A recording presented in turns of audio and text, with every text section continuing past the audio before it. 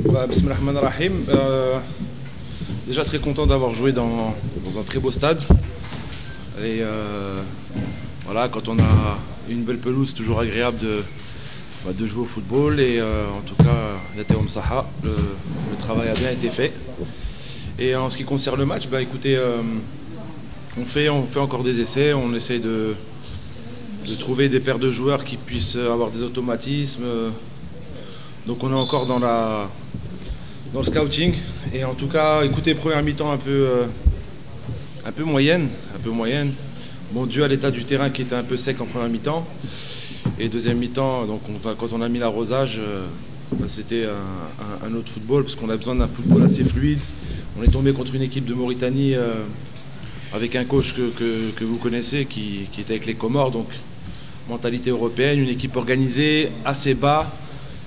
Et on voit la Coupe du Monde, c'est toujours difficile de contrer des équipes basses. Il faut être patient, il faut trouver les espaces. On l'a réussi à le faire quelques fois, pas assez. Et bon, hélas, on part avec un match nul, mais l'essentiel aussi, ce qui est bien, c'est qu'on n'a pas pris de but. Donc voilà, il y a eu des choses positives, et on retient ça. Non, ça ne nous perturbe pas, parce qu'on a l'habitude. Et l'essentiel, c'était vraiment déjà dans un premier temps qu'on foule la pelouse de Baraki. On a eu l'opportunité de faire un entraînement déjà pour que les joueurs aient ces sensations-là.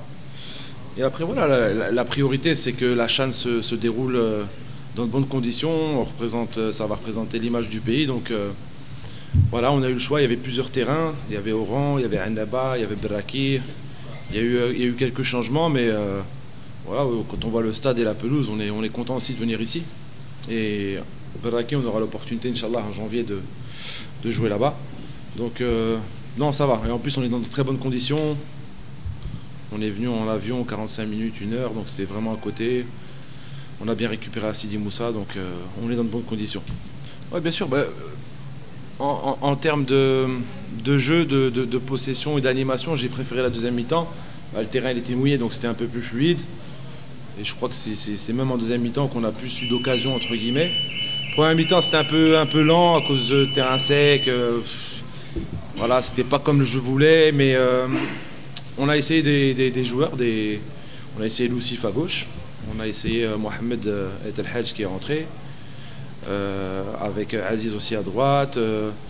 Voilà, avec 3 milieux de terrain, Chita en sentinelle. On sait qu'aujourd'hui, on a Oussem et Chita.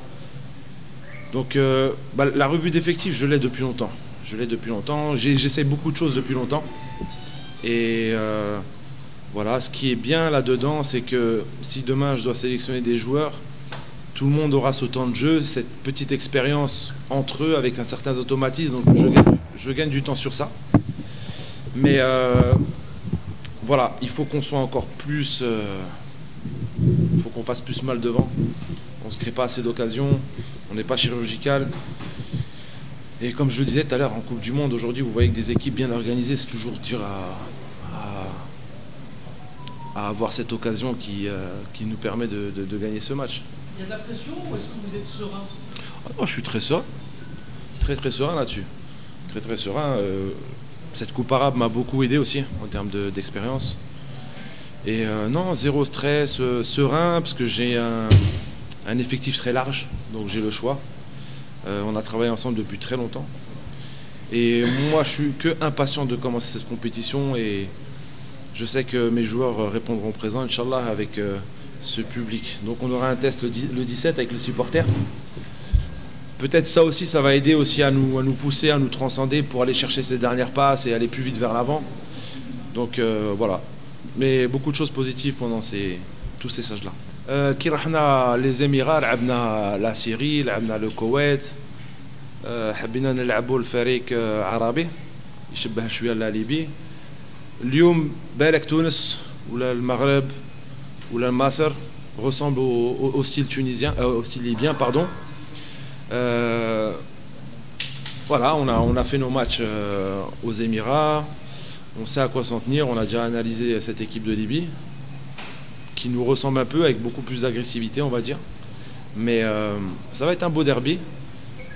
Mais voilà, en ce qui concerne la Mauritanie, il n'y a pas trop de ressemblance. Écoutez, en toute honnêteté, la pelouse, elle est impeccable. Vraiment impeccable.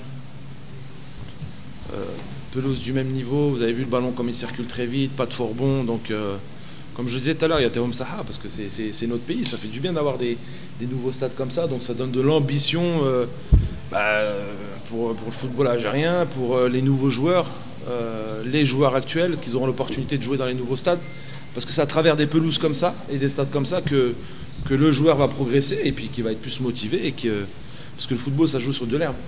Sur du synthétique, voilà, la marge de progression n'est pas la même qu'un joueur qui joue toutes les semaines sur de l'herbe ou tous les jours à l'entraînement. Donc, il y a Ya'طيهم Saha et il y en a encore d'autres à savourer comme Berraki, Douera plus tard, la GSK bientôt, Wahran on le connaît, Constantine qui a été rénové, Blida qui va être rénové, donc alhamdoulilah.